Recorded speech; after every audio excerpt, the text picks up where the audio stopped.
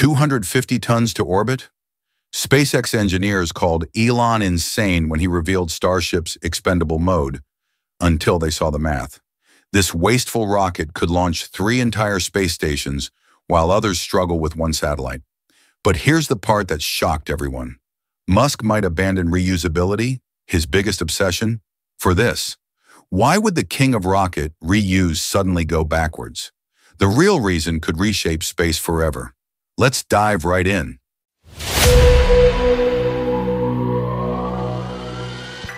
Picture this. SpaceX's top engineers gathered in a conference room, staring at calculations that shouldn't be possible. For months, they'd been beating their heads against the reusability wall. Every simulation showed the same brutal truth. Making Starship's upper stage reusable was engineering hell. Then someone dropped the forbidden question, what if we just throw it away? Dead silence. This wasn't just any suggestion. This was heresy against everything Musk preached. Reusability was supposed to be the holy grail, the thing that would make space as cheap as flying southwest. But then the numbers started flowing, and holy hell, what they saw broke their brains. Here's what was driving these engineers absolutely insane. When Starship screams back through Earth's atmosphere at 17,500 miles per hour, it doesn't just get hot, it becomes a literal meteor. The heat doesn't scale with speed, it scales with the square of speed. What does that mean? Even a tiny speed increase creates massive heat. We're talking surface temperatures of 3,000 degrees Fahrenheit, hot enough to melt titanium instantly, hot enough to glow white hot like a star. To survive this thermal hell, every reusable Starship needs 18,000 individual heat shield tiles. 18,000. Each one handcrafted, each one critical. If even 50 tiles fail, the entire vehicle becomes a $90 million firework. The engineers were exhausted. Every test flight was Russian roulette with physics. Then came the moment that stunned everyone in the room. A junior engineer pulled up the payload calculations. Reusable Starship, 150 tons to orbit expendable Starship, 250 tons to orbit. The room went dead quiet. That wasn't just an improvement. That was a 67% payload boost. In one decision, senior engineers started double-checking the math, triple-checking. The numbers were absolutely real. Want perspective? The entire International Space Station weighs 420 tons. An expendable Starship could launch that in just 2 flights. 2 flights. The Space Shuttle's biggest payload? 27 tons. Starship Expendable could carry 9 Space Shuttle payloads at once. But here's what absolutely shattered their worldview. Every engineer in that room assumed expendable meant expensive. They were all wrong. Strip away the heat shields. Gone. Save $15 million per vehicle. Remove the landing legs. Gone. Save $3 million and 2,000 pounds. Eliminate the header tanks. Gone. Save $8 million in complexity. Delete the aerodynamic flaps. Gone. Save $12 million in precision manufacturing. Suddenly, engineers realized they'd been thinking backwards for years. Each expendable Starship would cost $40 million less to build than a reusable one, even though you throw it away. The manufacturing chief nearly fell out of his chair. Building reusable Starships required months of precision work on heat shields alone. Expendable versions could roll off the production line in weeks. But then came the game-changing realization that made NASA engineers go pale. Current deep space missions are pathetically slow. Getting to Jupiter takes 8 years because rockets are so weak that spacecraft have to play planetary pinball, using gravity assist to build speed. Europa Clipper launched in 2023 and won't arrive until 2030. 7 years of travel for a distance that light covers in 45 minutes. Expendable Starship obliterates this limitation. Instead of years of complex orbital mechanics, missions could carry massive fuel tanks and burn straight to their targets. Mars in 3 months instead of 9. Jupiter in 18 months instead of 8 years. We're talking about compressing decades of exploration into years. When NASA's planetary science chief saw these calculations, he reportedly said, "This changes everything we thought we knew about deep space missions." Here's something that barely made headlines, but left Pentagon officials speechless. The U.S. Air Force Research Laboratory quietly ran simulations on expendable Starship for rapid global deployment. The results were classified for a reason. 113 tons of military equipment, tanks, helicopters, artillery, delivered anywhere on Earth in under 30 minutes. Current cargo planes take days to cross oceans. Starship takes minutes. One Air Force general was quoted saying, "This isn't just a capability gap. This rewrites the entire strategic playbook." Just when expendable Starship started looking like the obvious choice, Musk dropped a bombshell that left engineers scratching their heads. "We're still going full reusable." Wait, what? If expendable is cheaper to build, carries more payload, and enables impossible missions, why would SpaceX still chase the reusable holy grail? The answer shocked even veteran engineers. Here's the dirty secret about expendable Starship that no one talks about. Almost nobody needs 250 tons in a single launch. Seriously, the heaviest satellite ever launched? 76 tons. And it was too big to fit inside Starship's cargo bay anyway. It's like building a truck that can carry 20 elephants when everyone just needs to move a refrigerator. Most satellites weigh 2 to 6 tons. Launching them on expendable Starship is like using a nuclear bomb to light a birthday candle. The market doesn't exist yet for these massive payloads. But here's where Musk's true genius becomes clear, and where engineers finally understood the full picture. SpaceX needs to launch 42,000 Starlink satellites. Each Starship can carry about 400 satellites per flight. That's 105 launches minimum. With reusable Starship, 105 upper stages used over and over. With expendable Starship, 105 upper stages thrown away forever. At current production rates, building 105 expendable Starships would take 15 years. The math simply doesn't work for SpaceX's primary business. But here's where the story takes a shocking turn that left industry experts speechless. Musk isn't thinking about one rocket. He's thinking about 1,000 rockets per year. Literally, SpaceX is building 2 massive Gigafactories. Not rocket factories, but rocket production lines. Like car assembly plants, but for spaceships. At that scale, the economics flip completely. When you're building 3 Starships per day, throwing away a few hundred per year for special missions suddenly makes perfect sense. Here's the plot twist that left other aerospace companies scrambling to catch up. SpaceX isn't choosing between reusable or expendable. They're building both capabilities. Super heavy booster, always reusable, always lands back. Starship upper stage, mission dependent, reusable for routine flights, expendable for impossible missions. Why? Because Super Heavy contains 85% of the expensive hardware, 33 Raptor engines worth $50 million total. Losing that would be insane. But the upper stage? Only 6 engines. Much easier to sacrifice when the mission demands maximum performance. NASA's Artemis program is already using this hybrid approach, and the results are mind-blowing. The human landing system version of Starship will never return to Earth. It's essentially expendable, designed to become a permanent lunar base. Each moon landing requires 5 to 10 expendable tanker Starships just for refueling. We're already planning to throw away dozens of upper stages for lunar missions. That's not a compromise. That's the feature. Here's what's making NASA scientists lose their minds with excitement.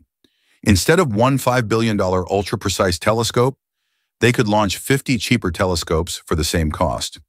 Instead of one fragile Mars rover, send 20 expendable landers packed with instruments. Failure becomes irrelevant when success is abundant and cheap. One NASA planetary scientist said, "This is like going from having one precious Stradivarius violin to having an entire orchestra." But expendable Starship kills one crucial dream: point-to-point travel on Earth. Musk's vision of 30-minute flights from New York to Tokyo requires reusability. Nobody's paying $90 million for a one-way ticket, no matter how fast. So which future wins? Every choice has consequences. Every path closes other doors. Choose expendable. Unlock massive payloads and deep space missions, but kill cheap space travel dreams. Choose reusable. Enable airline-like operations and Mars colonization, but struggle with heavy payloads. Choose both. Double the complexity, split the focus, but keep all options open. The stakes couldn't be higher. This decision will shape the next century of human civilization. SpaceX engineers aren't just building rockets. They're choosing humanity's path to the stars. But here's the most shocking part that left even Musk's inner circle speechless. The real breakthrough isn't the 250-ton capability. It's the realization that being wasteful might be the most efficient path to making space travel cheap. Sometimes the best way forward is to throw away perfection and embrace abundant imperfection. The engineers who were initially horrified by wasting rockets now understand. When you can build 1,000 rockets per year, throwing away 200 of them for special missions isn't waste. It's strategic abundance. And that mindset shift is what truly shocked the engineering world. So here we are. SpaceX just proved that sometimes the wrong approach is actually genius. That being wasteful might be the fastest path to abundance. But this raises a much bigger question. What other impossible problems are we solving the wrong way? What other industries are about to get the SpaceX treatment?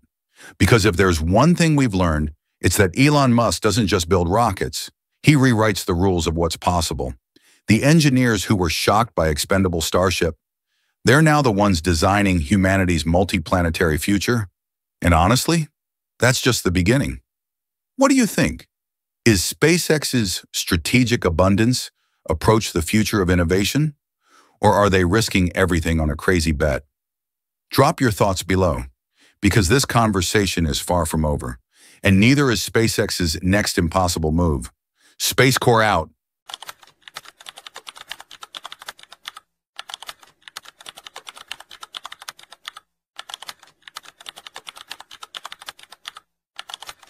SpaceX just shocked Russia and NASA.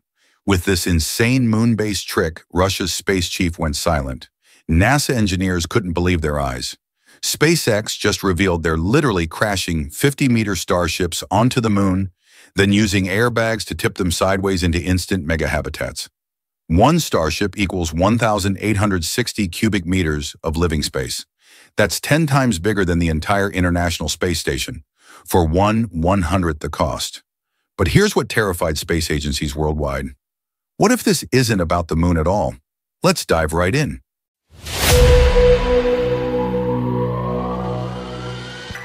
Picture this. 3 days after SpaceX's announcement, Russia's Deputy Prime Minister Yuri Borisov storms into an emergency Roscosmos meeting.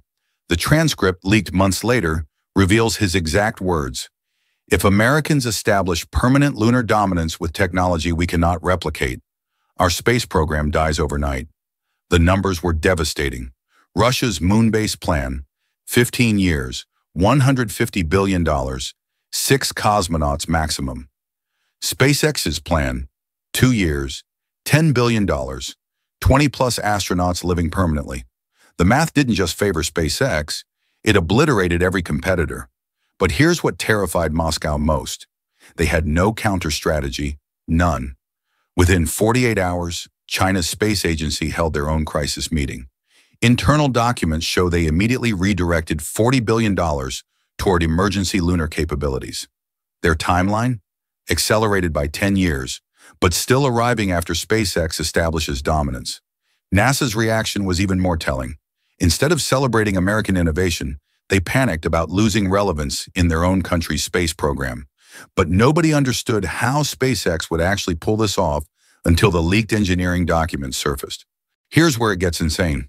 Traditional space engineering says you can't safely tip a 120-ton, 50-meter rocket without massive ground equipment. SpaceX said, watch us. The airbag system sounds like cartoon physics, but the engineering is genius. Picture a 30-meter Kevlar balloon that inflates to cushion a skyscraper falling sideways.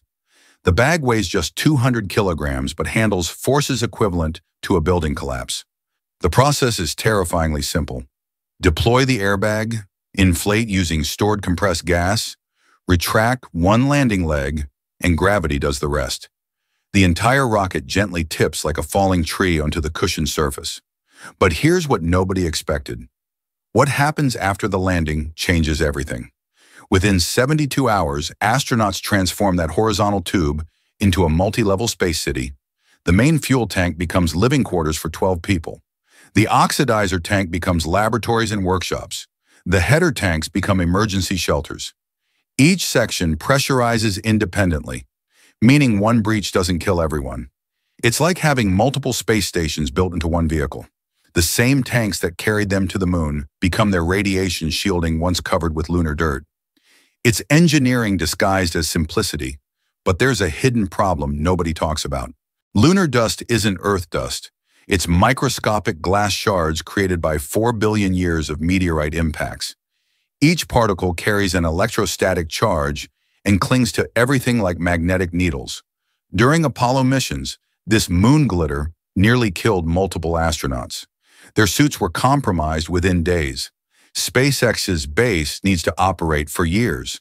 The solution involves ultrasonic cleaning systems, electromagnetic dust removal, and specially designed fabrics that repel charged particles. One management failure turns the dream base into a death trap.